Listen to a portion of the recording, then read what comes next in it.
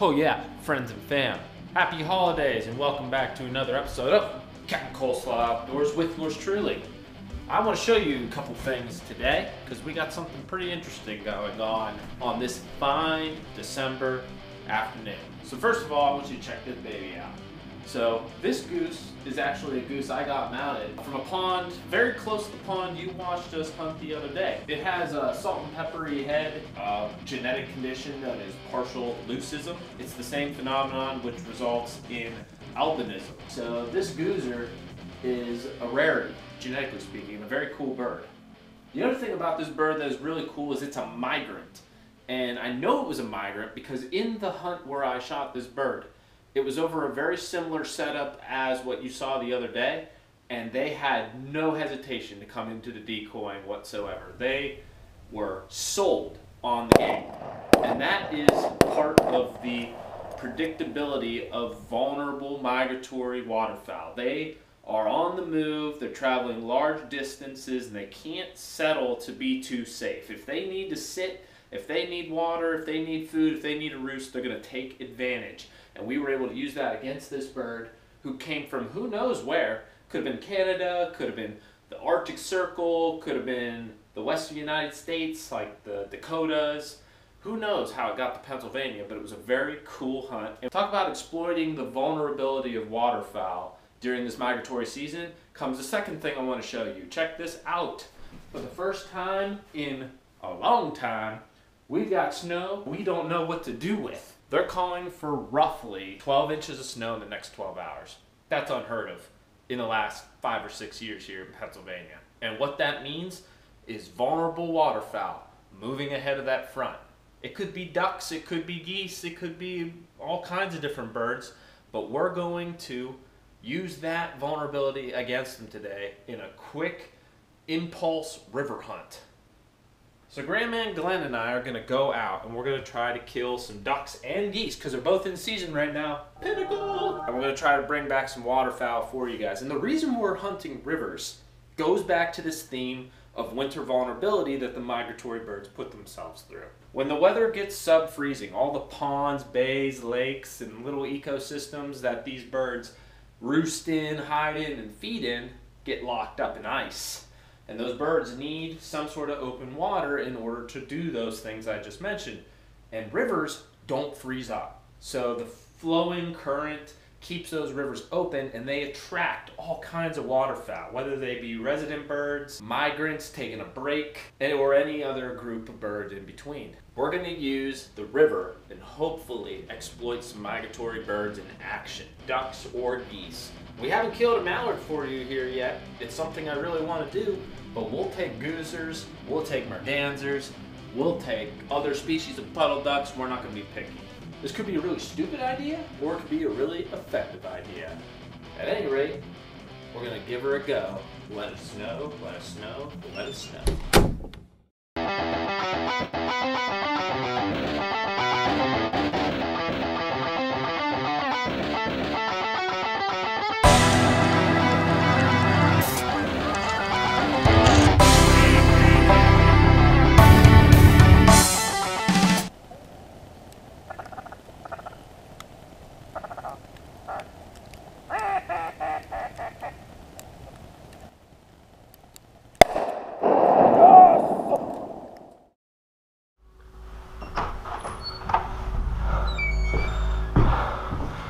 Boys and girls, what on earth are we getting into today? This is all Glenn. Glenn's got the decoys, Glenn's got the blind, I've got a car covered in snow, but I love killing ducks.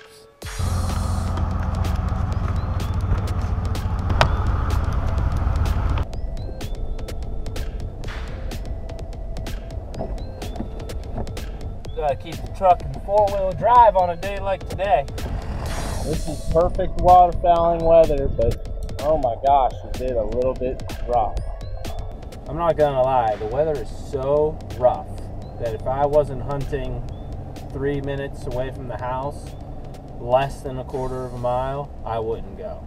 Beautiful weather, But you gotta be smart, kids. Unless you have a perfect opportunity to get out, or your safety is not compromised, don't risk it. This is a very localized hunt.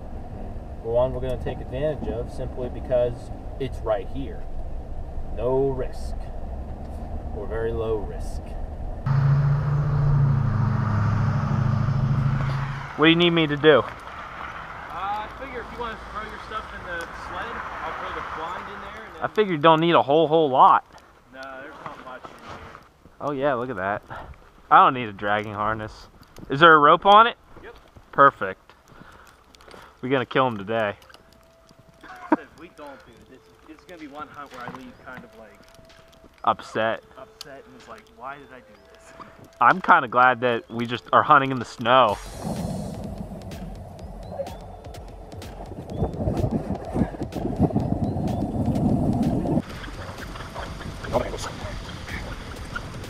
Yeah, these birds are gonna be so disoriented. I bet if we just did almost like a flight sequence, like I honk, you honk, I honk, you honk, 2 different calls, 2 different birds, and then just get real excited. I bet we get birds picking up, especially when it starts to get dark and they're trying to figure out what the hell to do for this. Yeah, because they haven't had to sleep on the river yet with locked up ponds and stuff, and they're already starting to freeze over. So Yesterday, I was coming by the river for work, maybe 75 yards down. There was probably about a dozen of them. yeah, I could hear them below my house this afternoon. Probably the same birds, and they've been going up to the corn up here. I just heard one. I thought I heard them. They're up. There's one right there. Solo. I have a feeling after it's going to be this afternoon, geese looking for more geese. It's a little too fast. We just need to find the right place to be.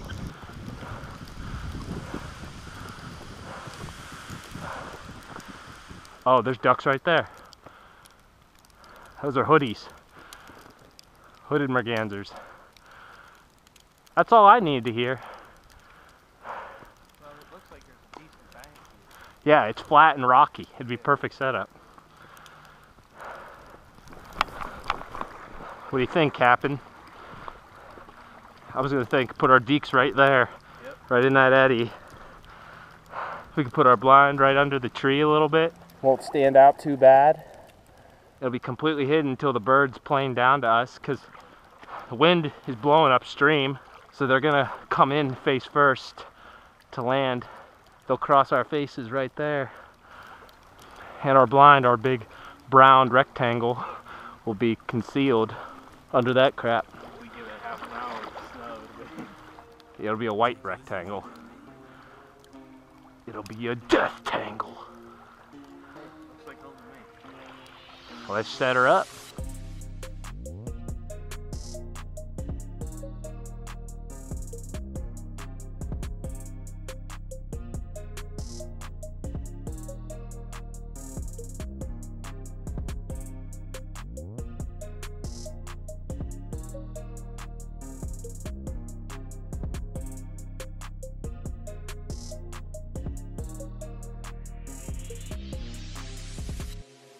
Floater's right in front of the blind or just down from it. Did you shoot this? All right, Grand Man, what's the plan here? What do we got? What are we trying to do? Half dozen mallard floaters, half dozen goose floaters. Kill some geese here on the river. Birds want to be on the river. Ponds are starting to freeze up. Big cold front coming in. Juicy day. Juicy day. I think we're gonna let them have it. We might have to call a little bit too, just you know, let those disoriented birds know there's a good thing going over here, and then when they come, when they come to party, oh, we'll celebrate. Flying low to the water today. Low visibility. But we're gonna use good for us. Good for us, bad for them. Yep. But we better keep our eyes peeled because we only got 2 hours, so it's gonna happen quick. We get caught with our pants down. Yeah. Metaphorically. All right. Be good. Time to party.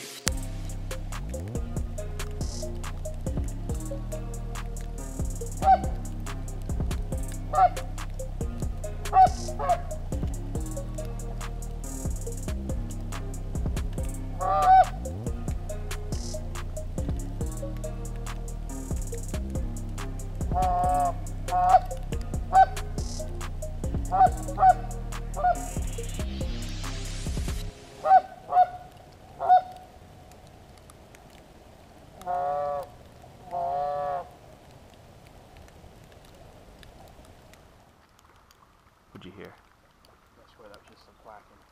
I'm almost like 90% sure. Want me to give him the... It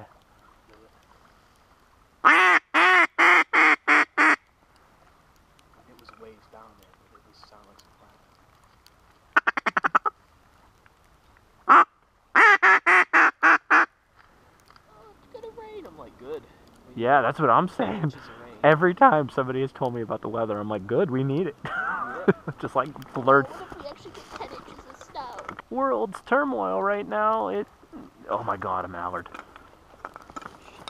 Circle.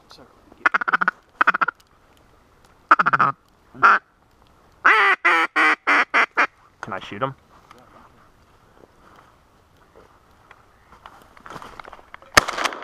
Yes! Let me get him again? Nah. Yes! Watch it, it's kind of deep there. Want me to get the kayak?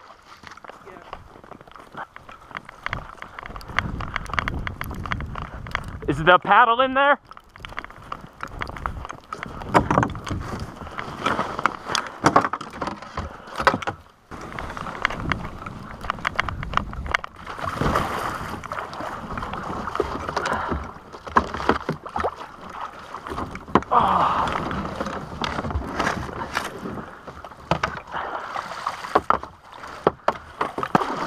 I'm on him, dude.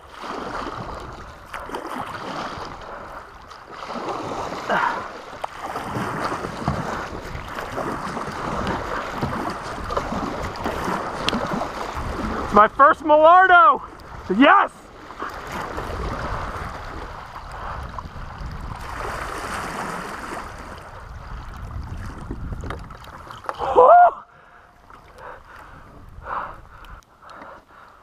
Oh my God, first mallard in the snow. Are you joking?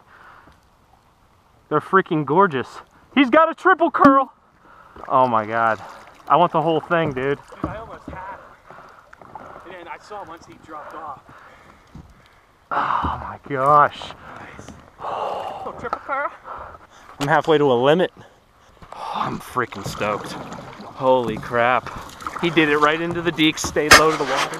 All right, let's get out of here and do it again. Give me a thumbs up if you like Mallardos in the snow. Yeah. Geese are getting up. Geese are getting up. Yep. Yep.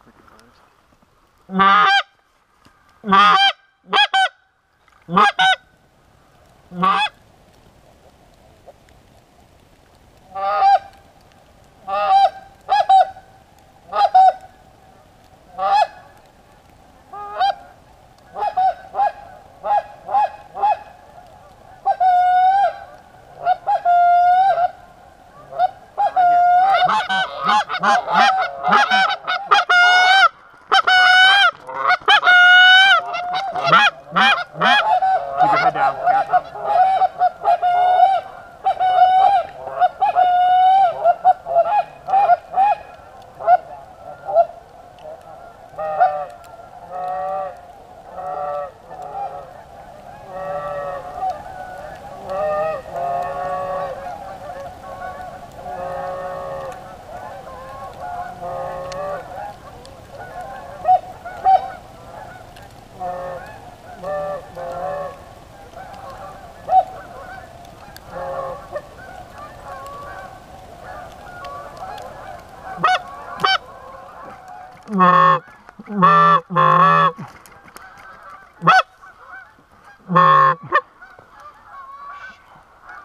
We're gonna land all. Let them do.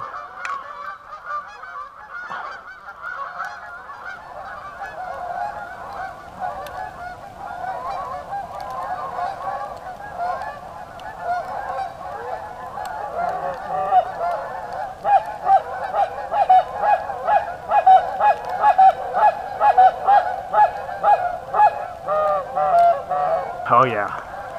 Get your gun ready.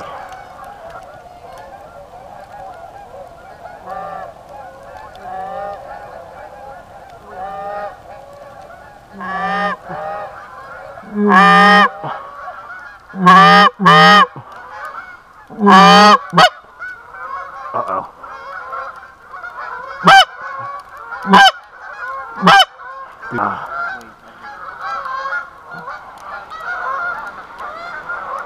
your head down. Let them swim in. Keep your head down.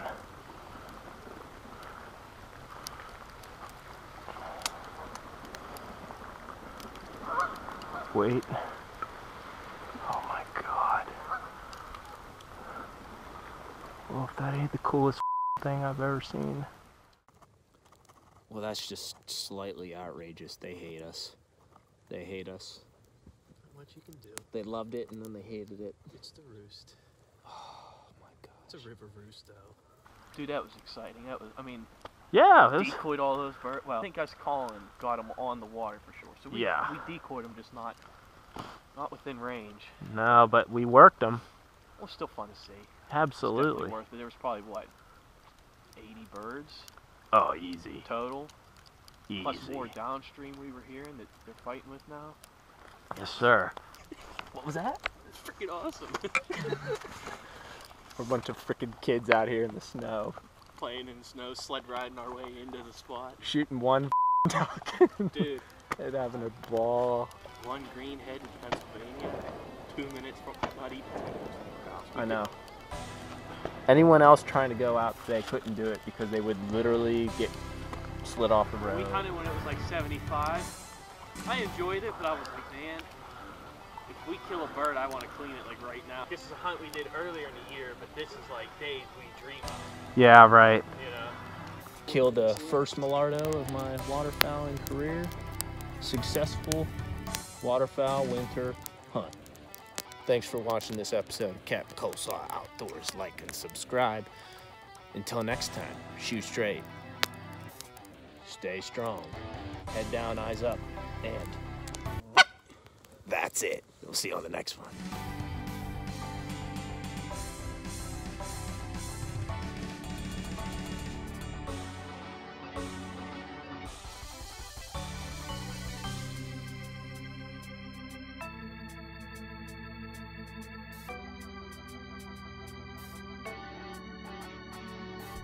The end of shooting light next time. Mayday! Mayday! Mayday!